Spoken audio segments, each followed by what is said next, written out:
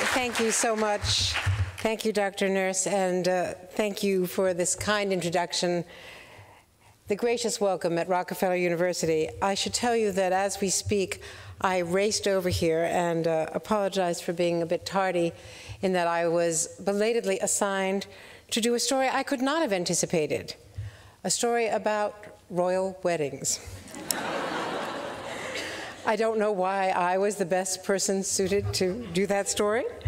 Someone suggested it's because I was the only one who knew about the last royal wedding and had known Princess Diana and others, but somehow I was commissioned to do that. Since they knew I was in New York today, I was an easy target. So I had come here for you, but I ended up being deployed otherwise for NBC Nightly News, and so I apologize. Plus doing my regular program today, which included information from the Senate Republicans that they are not going to permit ratification of the START Treaty before the end of this session at the end of the year. So there have been a number of developments on a lot of fronts today, and the conviction at the ethics trial of Charlie Rangel on all counts. So we've had a busy news day. I'm very pleased to be here among some friends whom I see in the audience. I've heard so much about Rockefeller University over the years from my friends and colleagues on other boards, and so it's a great honor for me to be here, and especially to thank, of course, all of the members of the Pearl Meister Greengard Prize Selection Committee for inviting me, and offer my own congratulations, of course, to Drs. Janet Rowley and Mary Claire King. I was so moved by Dr. Greengard's description as to why he wanted to honor women scientists in this fashion, not only his personal story, which is profound, but the experiences of women scientists. And when first asked, I said, well, why should I come from my rather prosaic academic background, not having my PhD or medical degree or advanced degrees, but being just a humble journalist, come amidst all of you and scientists and other renowned scholars to speak about my experiences in journalism. I thought that I had to study and come up with something, you know, much more elegant for all of you. And I was assured that by Dr. Nurse and his colleagues that you really did want to know what it was like to break into a field that did not permit women in the newsroom. So let me share with you what happened when I graduated from the University of Pennsylvania in 1967, thinking that I was going to go on to Cambridge and do my degree and become an English professor, but having heard music down the corridor of the student union and being a violinist manqué, I followed my ears to the college radio station, which was a classical music station, and volunteered to program a chamber music program, and then got dragooned into covering some news stories.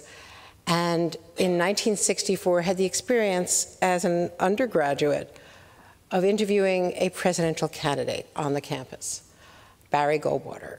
And I just got the bug. I had always written stories for my high school newspaper and for the hometown paper, but the idea that I was actually interviewing a presidential candidate and writing a story and broadcasting it, and then getting involved in the Ivy League radio network, broadcasting the coverage of the Senate races that year at Rockefeller Center, and found that I had been assigned to a room as Andrea Mitchell with a Yale undergraduate, because then all male, their school, because it didn't occur to anyone coming to the Ivy League radio network that a woman would have been involved. And ended up running the college station and thought I was a big deal until I tried to get a job in the profession, because I thought that summer that I graduated that perhaps there was more to life than getting my English literature degree. And they said, we will hire you, but you have to go into advertising or promotion. We can't have a woman in the newsroom. We've never had a woman in the newsroom. This is Philadelphia, Pennsylvania, 1967, not some small market somewhere in the countryside.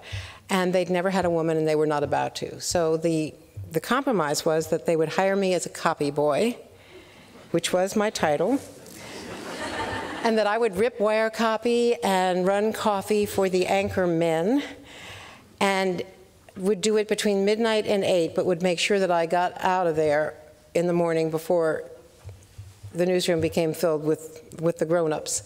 So as long as I wasn't noticed and was just ripping wire copy in the middle of the night, with the exception of the Philadelphia policemen who stopped me as I walked through Rittenhouse Square, because they couldn't understand what a woman was doing in the middle of the night, running or walking through Rittenhouse Square. So they used to stop me occasionally and just make sure that I was not a woman of the night, just a night worker. And that's how this crazy career started. And I have had amazing adventures. Along the way, women have, of course, become much more numerous in my profession, and I consider it an obligation and a joy to have brought many young women in as researchers and interns and producers, and they are now salted. It's my own little network of women throughout our White House producers and diplomatic producers and London bureaus, and I've got wonderful colleagues who've worked with me throughout our network and in other networks as well. But there still are issues. Just this weekend, just between you and me, as someone once said on the air, just this weekend, I got a very upset email from a friend of mine who had had a mastectomy and reconstruction surgery here at Memorial.